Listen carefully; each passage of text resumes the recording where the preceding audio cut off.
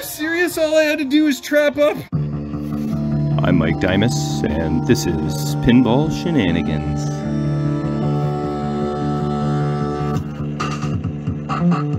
Alright, back down in the basement.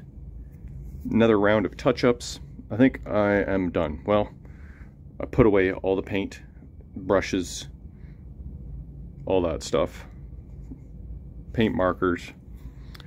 I've used a little bit of white, some primer, some yellow, some light blue, some dark blue, some black, some thick black, some thin black, some markers, some brushes, 4 different brushes. And I'm going to give you a quick little tour of the quote-unquote finished product in terms of cabinet painting. And the thing about showing you the touch-ups is you're only going to notice the flaws. You're not going to notice what looks good. I mean, you will maybe compared to what it used to be. But that's what I'm thinking. Like, I'm looking at my touch-ups, I'm like, oh, I'm only noticing the flaws. But that could just be me as well. Here, let's take a peek.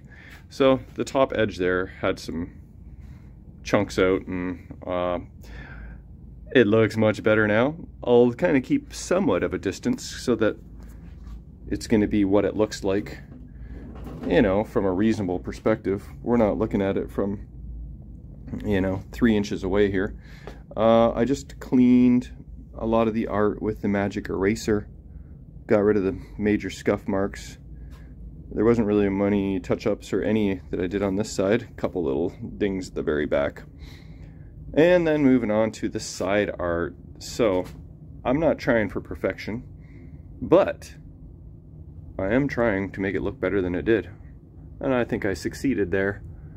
I did a little bit of yellow on the moon. I guess that's a moon, maybe? No, I guess it's just a Williams logo. Because whitewater rafting at nighttime, which kind of looks like what they're doing, is extra dangerous.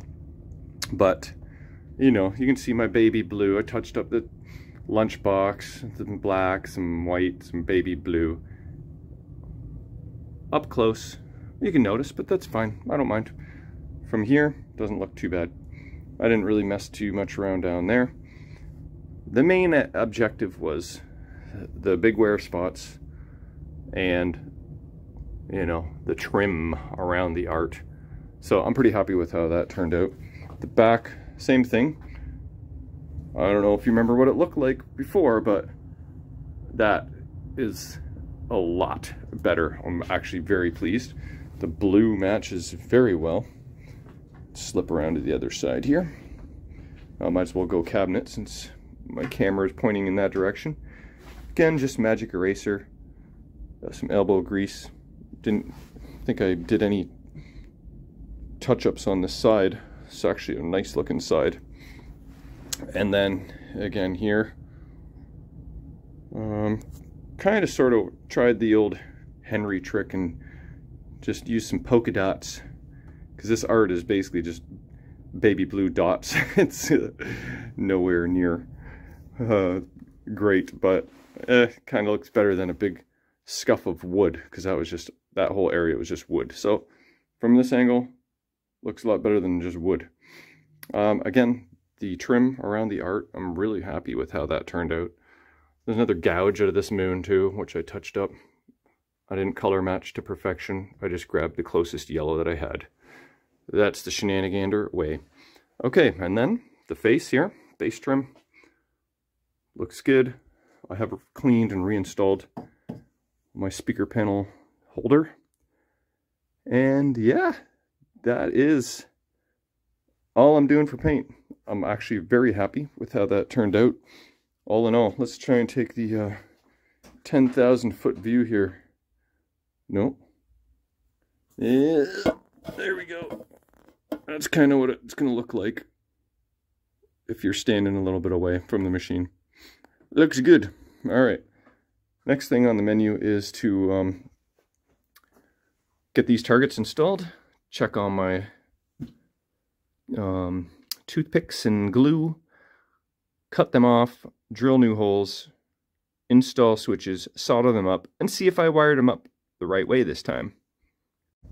Alright, so I trimmed off my toothpicks that were filling up these holes, and I kind of like countersunk the holes, drilled them out a little bit, installed the switches, and they're friggin' rock solid now. Literally, they were not doing crap before. So the only problem is that my camera's moving around like crazy, 1, and 2, when I get the mantis protectors. Oh, I don't think I ever finished my mantis story. I was telling my little mantis story. I'll make it long and quick and short. That doesn't even make any sense. $100. Does that make any sense either? Didn't think so. That was with the cheaper shipping option. Actually, it's closer to $94 Canadian, all in, landed to my door, as long as I don't have to pay extra duty for 2 little pieces of metal. Actually, now that I've told the story, I think I've already told that story. But anyway, so my point is that I'm gonna have to remove these and reinstall them with the mantis protectors, thereby loosening my screw holes just a smidge. So I didn't really want to wait until they showed up. I just wanted to get this assembled. Now it's time to wire it up properly, hopefully this time, and test them out. Alright, these guys are now wired up. I had everything in different places, so I did a complete shuffle with the diode and the wires. So we'll throw it in switch test and see if it works now. Alright, I was just about to pop in the back glass because we can do that now. And then I remembered that my lift trim right here has a chunk out. Then I also remembered that I had a new old stock piece of lift trim in stock. So that is friggin' sweet. That was on my to-do list. I'll be able to actually cross that off. Shipping this stuff is not cheap because it requires a big box, especially when you're ordering from the States. So I think I even have 1 more left, which I know I'm going to need for my Addams family. So that is a lucky find. I'm going to install the lift trim, then we'll go into switch test. Alright, we're in switch test. Isn't that looking nice? Got the color DMD and speaker panel, back glass. There's the new trim. Clean that up a little bit too. But yeah, everything is just so much more crispy and nice now. I do have an orange flasher dome coming. Shout out to Anthony Stiebel, who reached out to me and said he might have one. And we ended up doing, which was actually pretty fun. He was looking for promotional plastics, and if you haven't seen, I am also into promo plastics. And we basically was like, he was showing me his extras and I was showing him my extras, so we're like wheeling and dealing. No, I don't need that one. Oh, I already got that one. Oh, I'll take this. Okay, how about we trade that for that? And we ended up doing a promotional plastic trade-off, so it was actually pretty fun. I got some cool ones coming. He's got some cool ones coming. I shipped his today. He shipped mine yesterday. But in that lot of promo plastics is my orange flasher dome. The last one. And then those guys. They look good. I really do like the orange. Okay, are we in switch test for reals? Okay, let's really just hope that I didn't screw it up this time. Can you see everything? Okay, here we go. Oh, the first time I hit it and press it hard enough. Light right lock. Light left lock. All right. Sweet.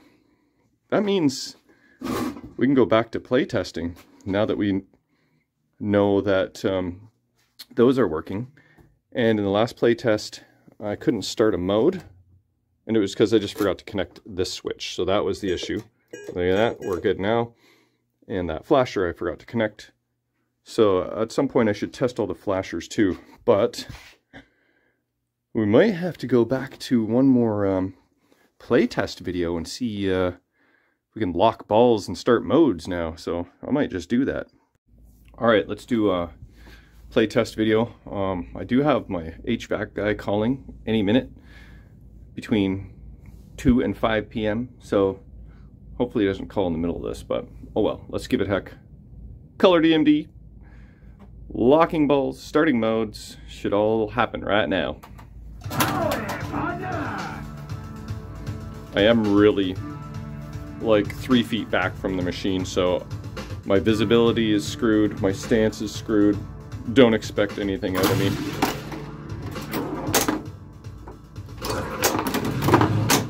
I don't like that feed off that left orbit shot. It kind of a little clunky on its way back down. Might have to bend that gate out a smidge. Holy. Everything is definitely very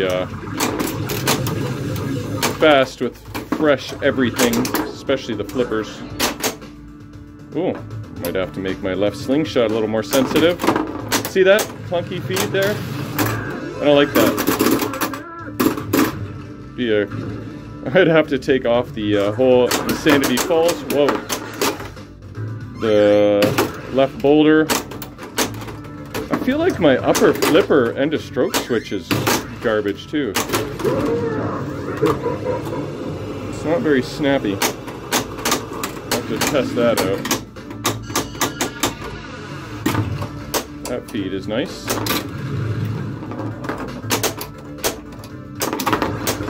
Try and lock a ball here. These new flipper rubbers are nice and grippy, that's for sure. Here we go. Love that animation. This is the first ball of the first real game of functionality. Gotta like it. Sort of. Some dialing in to do. Yeah, I'm not loving that. Upper flipper. That's gotta go on the list. Oh, coming back. Okay, so upper flipper, left orbit. What mode are we on? Oh, extra ball mode. Yeah, that's just... Upper flipper just does not feel like it's got the power I want it to have. Should we go for the deadly extra ball shot? The target that's 5 inches away from the flipper? Let's do it.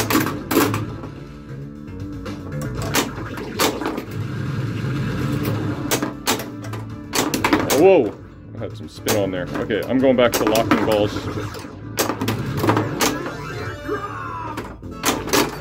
Okay, number 2. Number 2. Oh, new issue.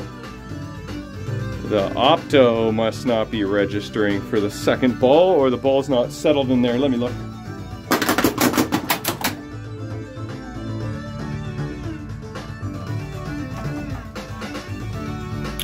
Okay, hold on.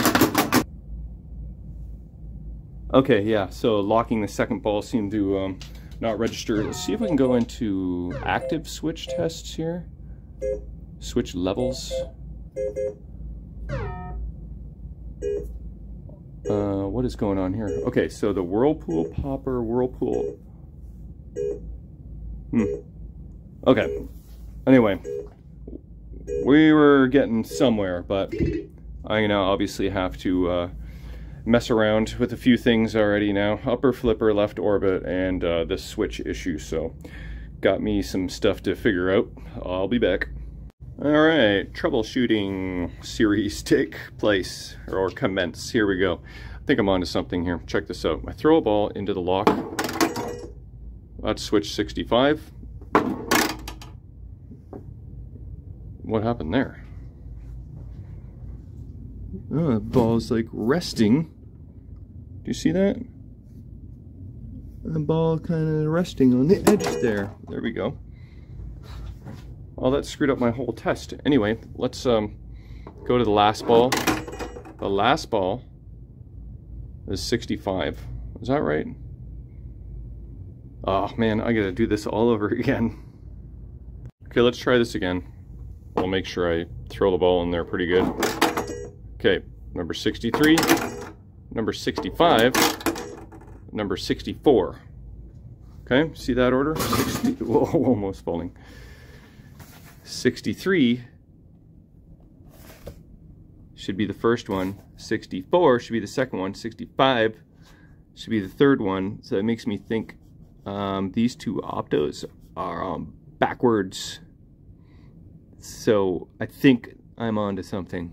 I'll keep you posted. Alright, I removed the whole mech, and I determined these guys are the transmitters. The other guys I think are the receivers. I looked at them, the transmitter, the optos, through my camera lens and saw that the white guys were illuminated, so I figured they'd be doing some transmitting. And I also figured that a receiver is a receiver, right? It doesn't really probably have a designation, so I just switched the two transmitter optos.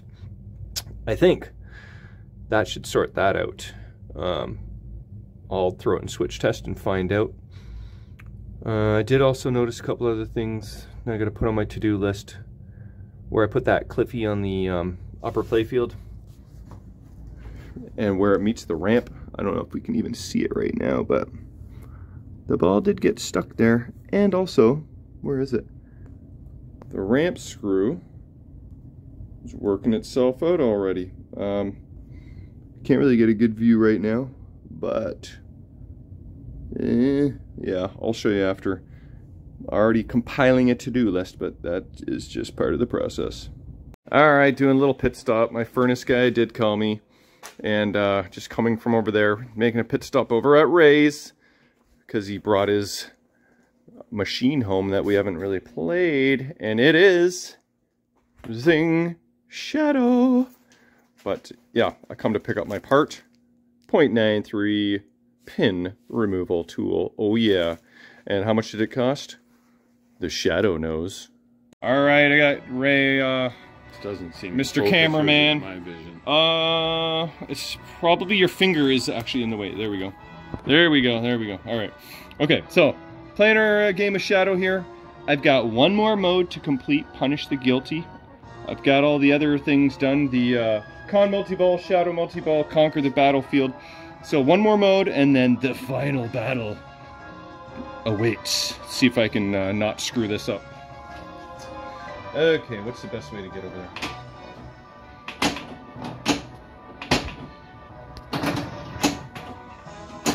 Why did you do that? Okay, I got an extra ball. But that was an epic flail failure. Oh my god. Okay, plus I was on double danger there, I think, so I was a little scared. Okay, here we go. I could try and crack a bill if I get a skill shot.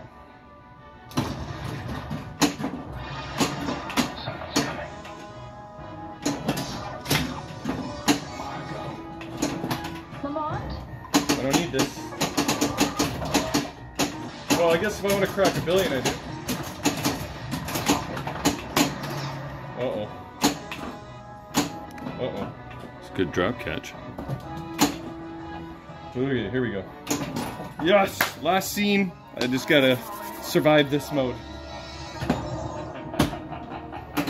What the crunch was that?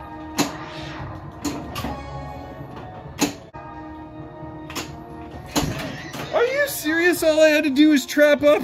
No! I screwed up again. Son of a... Oh wait, I'm continuing for one extra credit. Oh yeah, cheater. I'm cheating. Alright, fine. Oh, I can't... Well, here's the consolation prize anyway. Hey, I got 2 free credits. Yay. Alright, back from Ray's little excursion there. Oh yeah, sucked at that effing final battle. Oh my god, even Ray's like, are you sure you want me to record? And you're just like, you're gonna jinx yourself like on your Transformers. I'm like, it's kind of half the fun, but I didn't want to blow it, but I did. Okay, so it's not true about the transmitter optos being the only ones you have to change. I tried it, it didn't work. Then I changed the black optos, which I'm assuming are the receiver optos, swapped them, and I think we're now good. So this should be, let me double check. We should be seeing 63, 4, and 5 in that order. There's 63. Oh! That is annoying. Look, the ball's stuck there again. Why is it doing that? And in order to, like, access that, I need to remove friggin' a lot. But it's never done that during gameplay yet. Well, I haven't played much gameplay yet. Let me... There. So, 64. Eh? 65. Optos are now wired correctly. But the ball is getting stuck in that spot that you just saw. Also, maybe I can show you now. Here. Right? Can you see right there? That screw is coming loose. And the transition between the metal cliffy there and the ramp there, I saw the ball get stuck right on that little crack between the two. I don't even see a spot for it to rest there, but it did. So I'm gonna have to address all that crap, take a bunch of crap apart. When the ball is coming around here, whipping around here, what is making it do that weird bounce? I don't know if it's clipping this rubber or if it's hitting something, or it's just not feeding out nicely. So I'm going to look into these things. And I checked the end of stroke switch on the upper flipper, adjusted it a smidge, cleaned it again. We'll see how that goes. But yep, gonna keep plucking away till I get everything the way I like it. Alright, here we go with the removal of stuff. The molders, the boulders slash mountains have come off. This plastic's come off. The spacer, 2 ramp screws, 2 more ramp screws, the 2 screws for the wire form. I've removed everything so I could access this area. So my transition is friggin' smooth. I think the problem was the ramp screw that was over on that side, the far side, was also coming up a little bit, and I think the ball might have got kind of stuck there somehow, some way. But I didn't really do a very good job of filling those holes before putting the screws in. That's what it boils down to. Next time, make sure you fill in your wood stripped holes before you just throw in screws haphazardly. So I am going to try and fill in those stripped wood holes before I reinstall the wood screws. Hopefully that will solve the ball getting stuck there. And maybe while I sort of have things somewhat apart, there's no way I'm going to be able to access that area. That's where the other stuck zone is. I'm going to figure out why that was getting stuck there and also address that while I'm in here. Okay, I'm going to catch this on film and then play it back in slow motion for my own satisfaction. So give me a few tries here.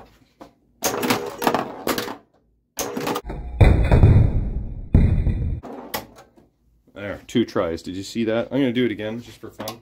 That one's okay. Missed. Oh, isn't that just nasty? Like, ugh, I gotta fix that.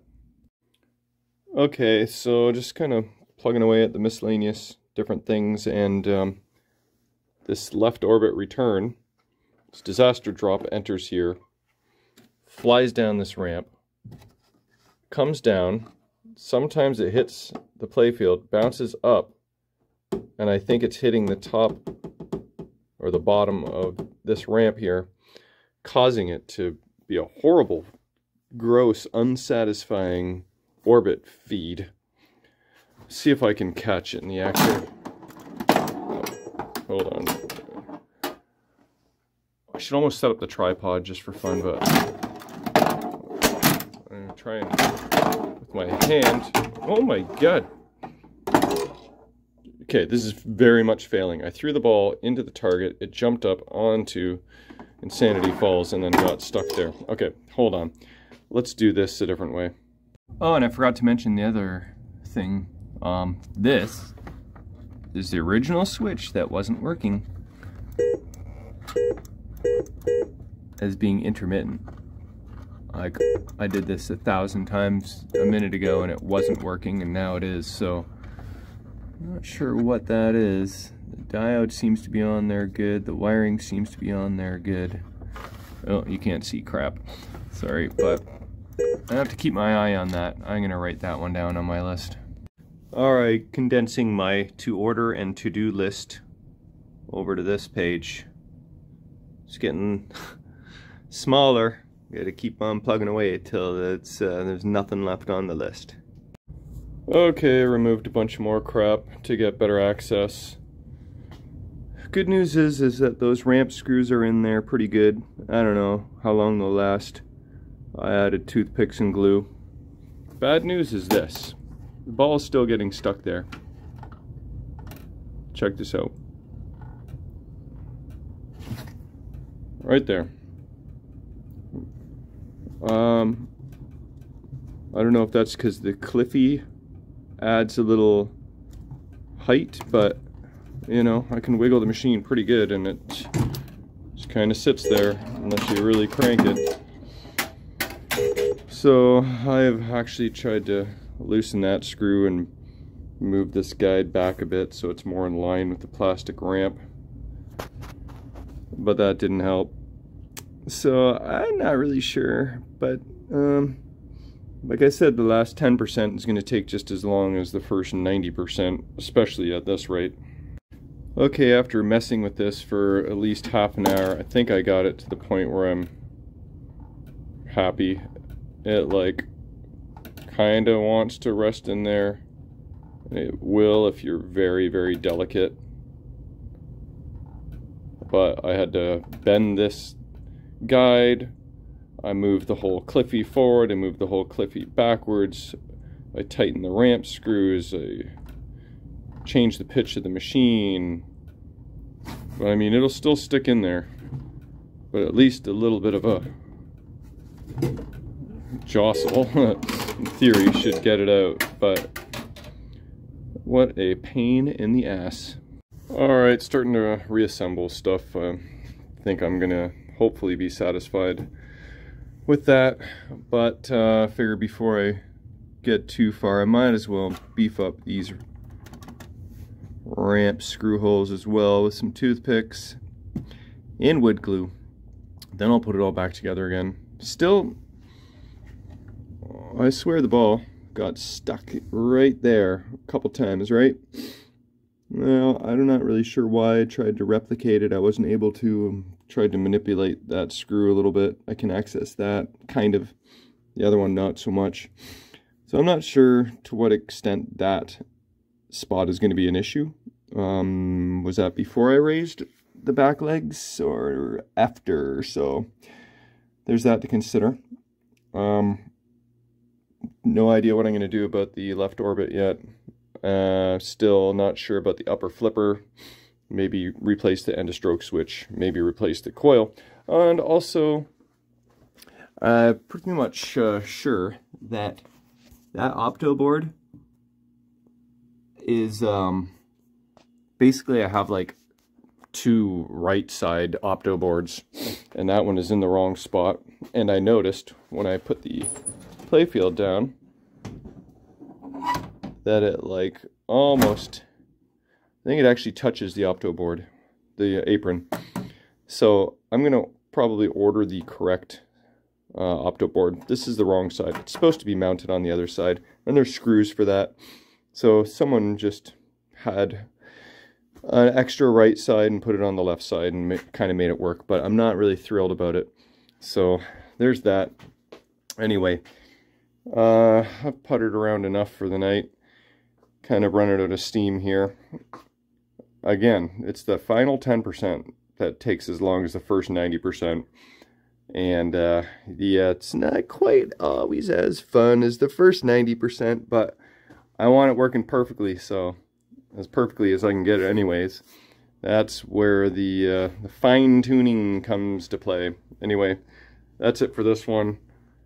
Getting there. We'll see you on the next one.